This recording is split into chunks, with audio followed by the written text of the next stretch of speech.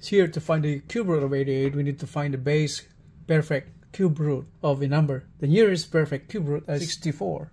The cube root of 64 is 4. So the cube root of 88 is equal to the base number, it's 4, plus the difference of these two numbers, 88 minus 64, divided by base number, squared times 3, because there's a cube root and exponent 2 is always exponent 2. So now the fraction is equal to 4 plus 88 minus 64, that is 24, divided by 16 times 3. 24 divided by 3 is 8, and 8 divided by 16 is 1/2. 4 plus 1/2.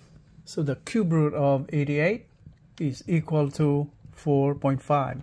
And by using our calculator, the cube root of 88 is equal to 4.44796, so on.